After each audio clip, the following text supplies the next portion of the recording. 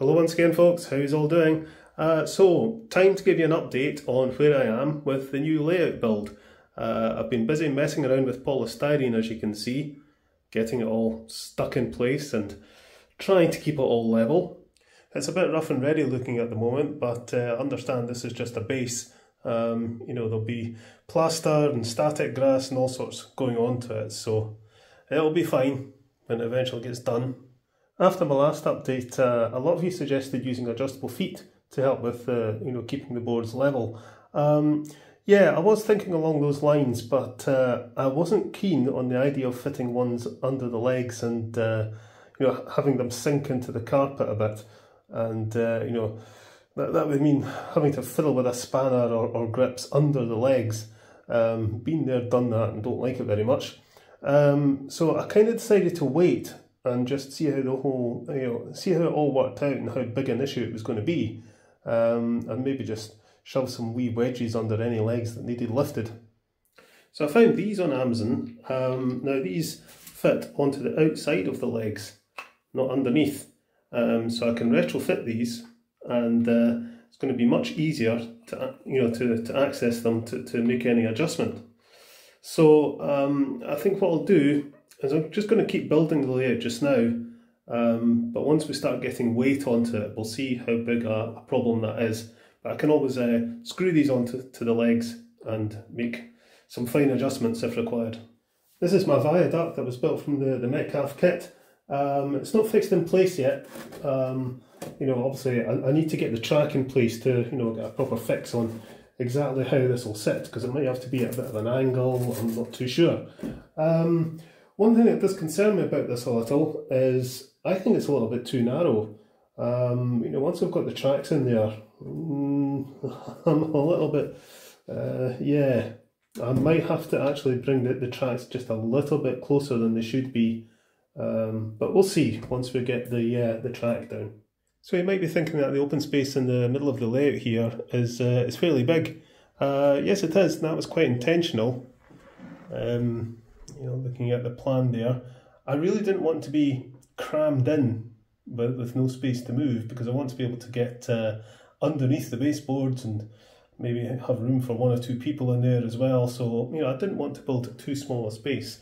But once the layout's sort of complete, or got to a certain level of completion anyway, I'm toying with the idea of having sort of plug-in sections that'll come out of it, maybe here and possibly in there, just to get some more buildings and some roads and stuff in. So they won't have any trains or anything running on them. They'll purely just be, for some buildings and some landscape detail. I'll probably just make them out of a polystyrene board to make them nice and light, so they're easy to take out and shove back in. I'll just have to devise a way to plug them in. But I want to be able to remove them, so I've got easy access to the other side of the board if I need to work on the other side. I'll maybe build something out here as well.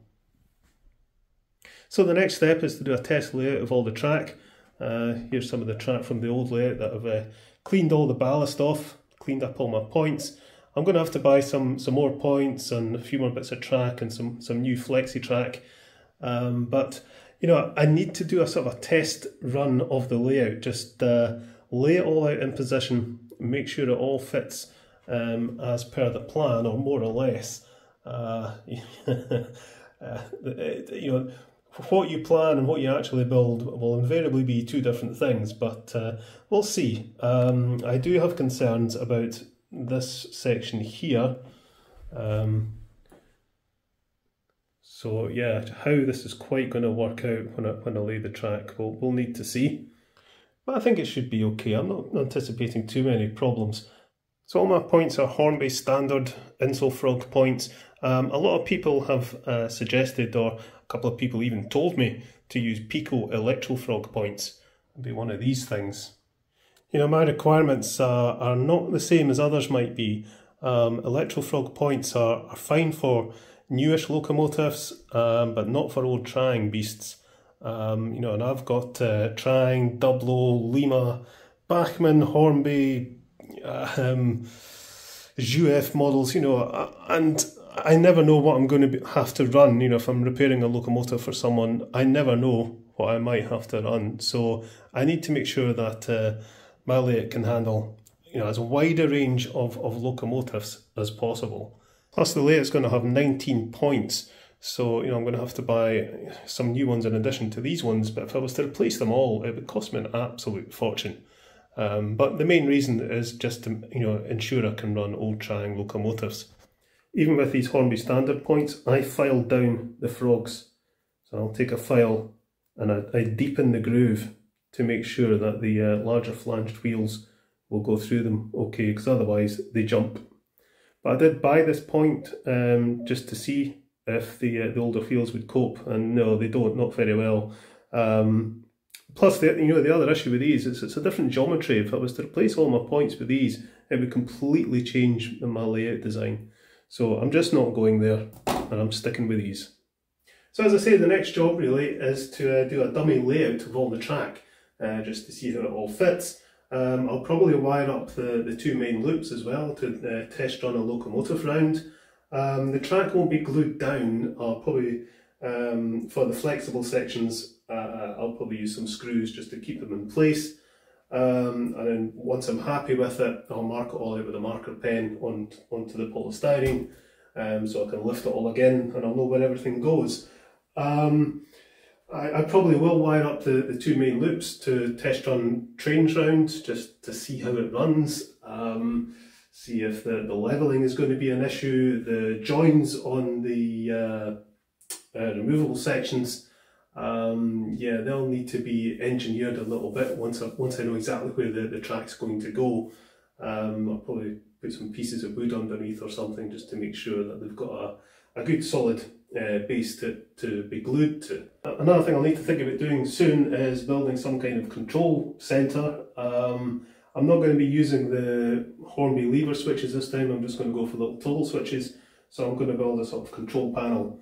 I'll still be using my Morley controller, and I'll probably still use the old Hornby controller just for powering all the points and stuff, just as I did on my old layout. I don't think I'll be splashing out on any new controllers or anything, not at this point anyway. I may use a different shuttle actually for the shuttle that I'm going to put in. I may try a different one. Anyway, right, okay, that's you up to date. I'll catch you later, folks.